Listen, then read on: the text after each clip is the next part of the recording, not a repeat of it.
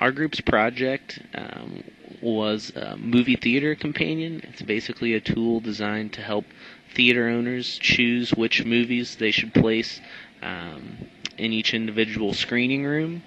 We use a combination of variables to help determine this. Involved in that is demographics of the particular city that the theater is in. We also use the movie genre, movie rating, and then critic scores from both Rotten Tomatoes and Metacritic. On the front screen here, you can see in the lower left-hand corner, we've run a web query that pulls in the current top 10 movies according to box office gross. And then in the center, you can see the weekend box office breakdown icon, which if you click on, will pull in a column graph that basically shows you the previous weekend's box office gross for the top 10 movies currently. Next to that icon is a demographics by city icon, which if you click on, you can choose a city. We use the top 33 cities in the U.S., and basically once you click on that, it will create a pie chart that shows you the percentage of people in that city that are aged 0 to 14, 15 to 34, 35 to 54, and then 55 and over. Next, we'll go into the screen optimizer configuration, and this basically shows you you can change the weights of each of the movie genre, the rating, or the critic scores. If you think there should be a larger weight placed on the movie genre, you can adjust that anywhere from 0 to 10. And then also we have at the bottom box office revenue noise. We've kind of introduced a random element into the previous weekend's box office numbers, so you can adjust that anywhere from 0 to 100. And then also you can return to default settings by hitting that blue button right there, which will take you back to 5 for the different weights, and then back to the 20% for the noise. Then at any time on any screen, you can always use the return to home button to return to the front page. So now we're going to launch the Screen Optimizer tool. Basically, you can select your city. We're going to choose Phoenix here. You can select the number of screens, anywhere from 6 to 20. You can also select the number of screens on which you'd like to show the top-ranked movie. Click Next. This is screening capacity, so the number of seats in each screening room.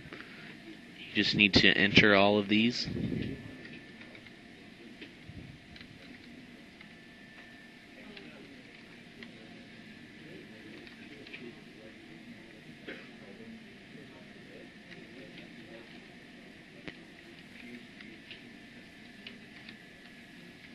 Once you're finished, you can go ahead and click the Next button. And with that information, basically what the tool does is it tells you exactly which movie to put in which screening room.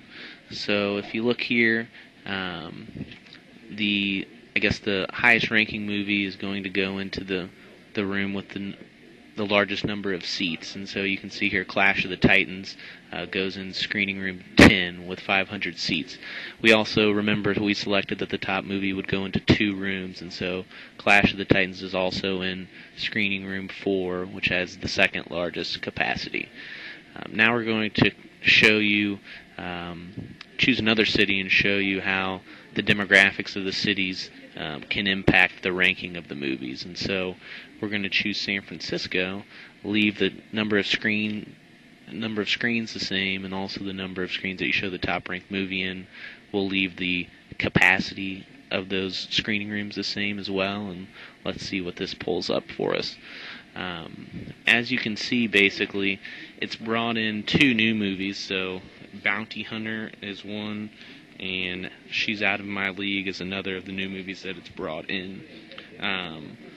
Last Song was a movie that has now, the ranking on it has been decreased, so it's had to go into a screening room that has a fewer number of seats.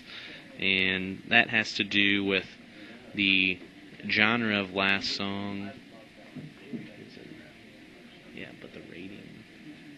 Oh, the rating of the Last Song is PG, and so it's going to typically attract a younger crowd. And if you looked at the demographics, the difference between Phoenix and San Francisco has fewer younger people than Phoenix does. And so because of the PG ranking, Last Song moves down on the list when you move to San Francisco because of the less amount of younger viewers.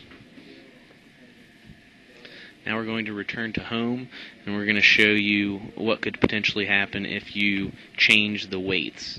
And so, again, we're going to use San Francisco, and we're going to pump up the movie genre weight from 5 to 10 and see how this impacts the results of the tool.